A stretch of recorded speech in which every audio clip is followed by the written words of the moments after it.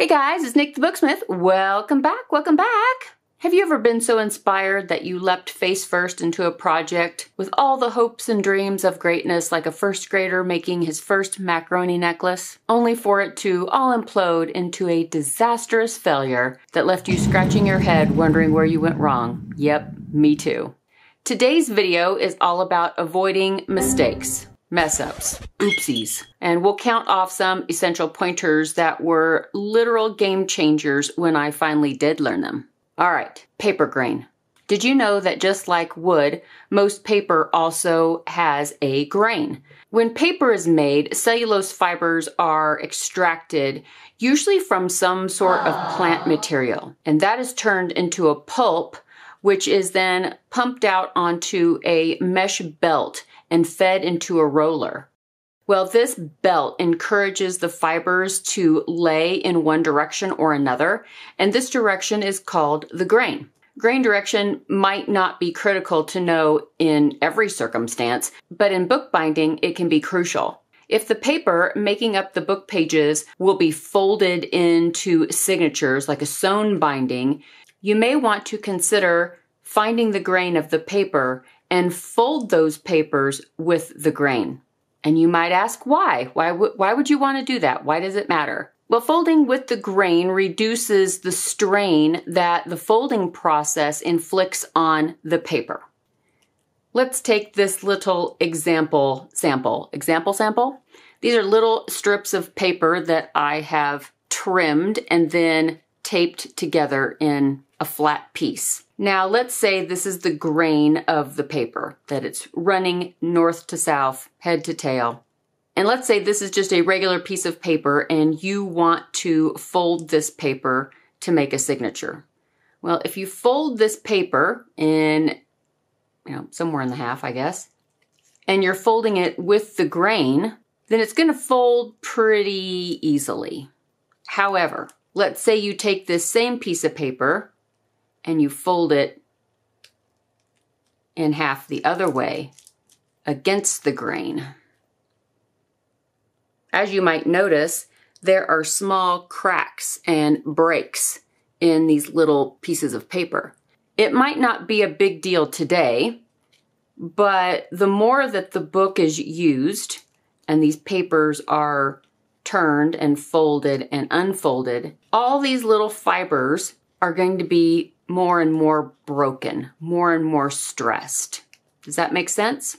Now, if you're just making a simple little notebook that's just going to be used for taking lists and then you're just going to throw it away, it's not going to matter that much. It's still going to last you some time, and it's not like it's just going to fall apart because you fold across the grain. However, if you are going to be using this book or reading this book, whatever it is, for any length of time, you can see how folding across the grain like that is a slippery slope to your paper failing and breaking out of its binding. And that's why I say, if you can help it, fold with the grain and not against it. I'm going to link a video below this one that goes into more detail and shows a simple way to test and determine the grain of some paper. Okay, number 2. This is a big one. Maybe you've made a book before and your cover's warped. Maybe you're using some chipboard from a notebook or some mat board, a file folder, whatever it was. And after you were done making it, those boards warped. Most beginners, whether they're junk journal makers or traditional bookbinders, they're going to run into this issue. It's pretty much inevitable until you understand the process that's going on. Let's look at an example. We'll pretend that these 2 pieces of light chipboard are your book covers. To one side of the chipboard, I'm brushing on an even coat of PVA, white glue.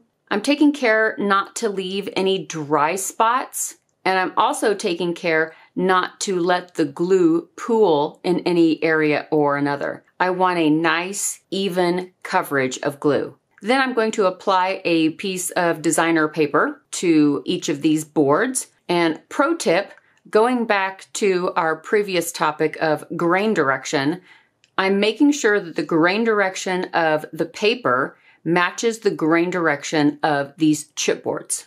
On one of these pieces of chipboard, I'm going to brush another even coat of PVA and adhere another piece of paper on the opposite side. Then I'm going to let them both dry. These are the boards once they have dried. As you can see, this chipboard is the one where paper was only added to one side and let to dry. And you might be able to notice a definite curl or warp to this board.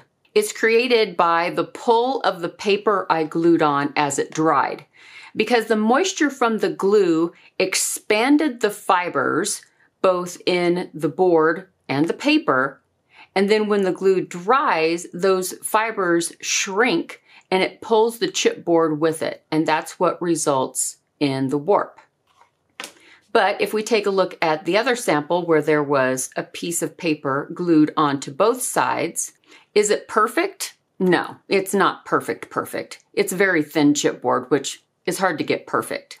But there was an equal amount of glue and paper applied to both sides of this chipboard. So the pull was evened out as both sides dried, and the result is a much more flat board. Now, a pro tip, a couple of crucial points, is to use the same type of glue on both sides. Glues will have varying amounts of moisture and strength, and if you want to even the pull and get the flattest board possible, it's best to use equal amounts of the same adhesive. In a practical application, we can look at this book. This is a Oliver Twist that I rebound. And what you'll see is that when I made the cover, the leather and the marbled paper was glued onto the outside of the cover. Then when I inserted the book block, the end papers were used to glue to the inside of this cover. So that's where you find the glue on both sides of your book board. And as you can see, this book has very flat covers. If your covers cup in just a tiny little bit, that is perfectly acceptable. But that's how you get your even covers, whether you're traditional bookbinding or you're making a junk journal. Your book covers are going to be covered usually with something, unless you start off with a book board material that you just love and you're gonna leave uncovered. Another tip is to take care when you are adding your adhesive and you're going to put on a cover material to not leave any spots without any glue, or even spots where maybe that's where you brushed your glue on first, but it's already started to dry.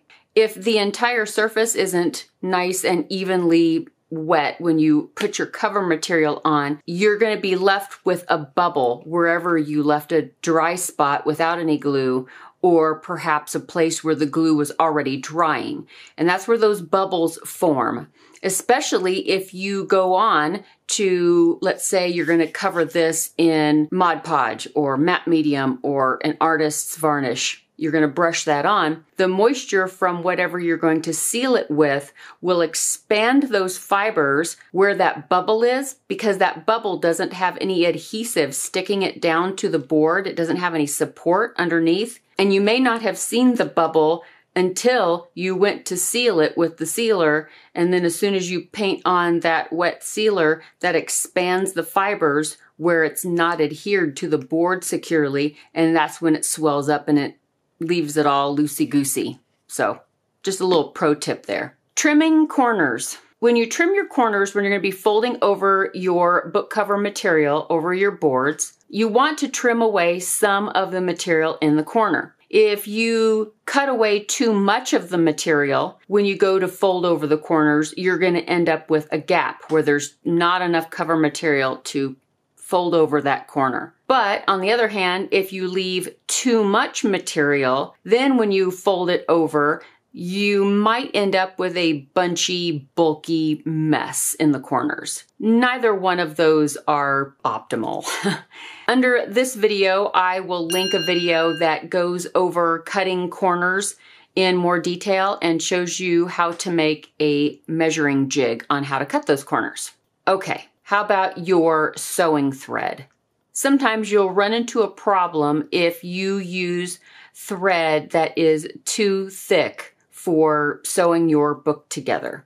Traditionally, waxed linen thread is used in bookbinding. Waxed linen is a very strong material, and because it's waxed linen, then that helps with lessening the friction of the thread on the paper as you sew it. If you use a thread, this is a small twine or hefty thread. If you use something that is hefty and thick like this, that is going to contribute to the excess bulk in the swell of the spine. The swell is the additional thickness in the signature folds that is caused by the sewing thread.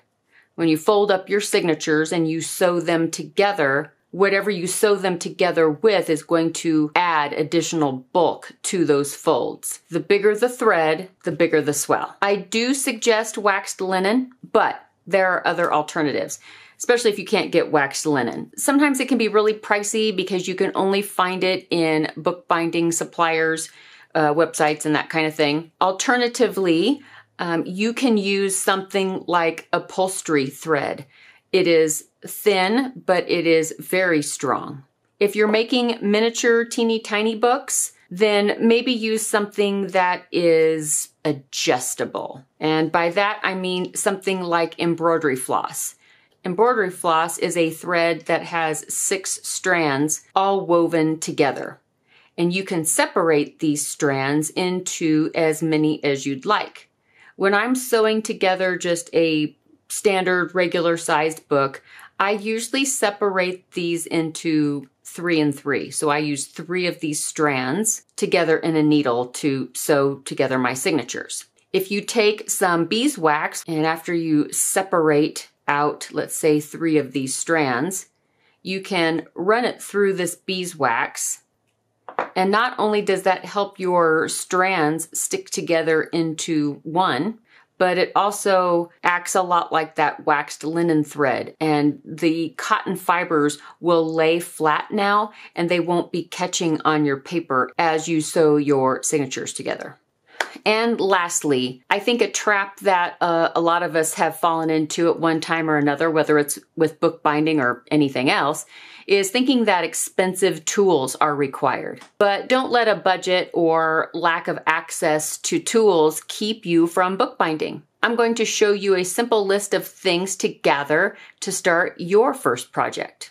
You will need some kind of pokey tool or awl. And this is for poking holes in your signatures so that you can sew them together. This is actually an ice pick. You will need some kind of knife. This one is an Olfa brand. It's the Olfa Cutting Silver. It is my favorite craft knife. I highly recommend them. I think the quality of the handle is superb. It is made out of stainless steel, and so it is very sturdy. It's not going to crack on you like the cheap plastic craft knives. And the replacement blades are very affordable. You will also need some kind of a straight edge. I recommend a metal straight edge as opposed to some kind of plastic or resin. It has the inch increments on the front and metric on the back.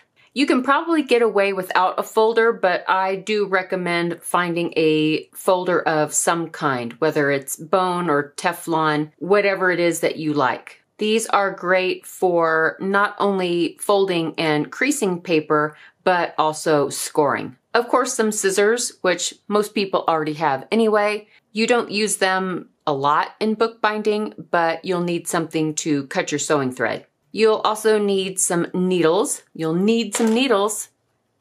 I just have a few sizes in here that I typically use. Bigger needles when I'm sewing together a bigger book and smaller needles for smaller books. And then it's always helpful if you can get it to have a curved needle.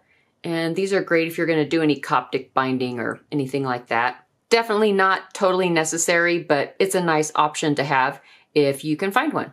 You will need some kind of brush for glue. So when you are gluing your cover material on or gluing down your end pages, you'll definitely need some kind of brush. And then finally, you'll need something heavy for pressing your book. This is just a standard brick from the home improvement store that I covered with gift wrap and then shipping tape. You could also get some hardboard and some hand clamps, and you can use something like this to clamp your book between while it dries to give it that same press. Okay, well, I guess that is it. Just a list of things that when we all begin something like bookbinding, just some things that we may or may not even think about, but they end up being really important later. Some of you may have been binding for a long time and have full knowledge of that list of things, but some of you who are beginners, maybe these are some things that you hadn't thought about. And if anything, if I can help you avoid a problem or at least understand the process a little bit, maybe that'll help your projects go a little smoother. Well, I guess that is it for this one. I hope you enjoyed this video, and I really, really appreciate you hanging out with me. As far as the miniature house goes, there are some photos that are listed on Patreon, some sneak peeks. So go check those out if you are a Patreon member. If not, I will be uploading a video soon that's going to show the progress, so no worries. Today's comment shout out goes out to Dash of Dave, who says, "Are you banned from every coffee shop for single-handedly depleting their coffee stirrer sticks? Joking aside, I feel inspired. You started me on my content creation journey with ephemera and journal inspiration. Now I'm itching to make some miniatures, which I haven't done for a very long time. Thank you for being you." And thank you, Dash of Dave, for being you. But I hope everybody has an excellent weekend. And I will see you all really, really soon in the next video. Bye, guys.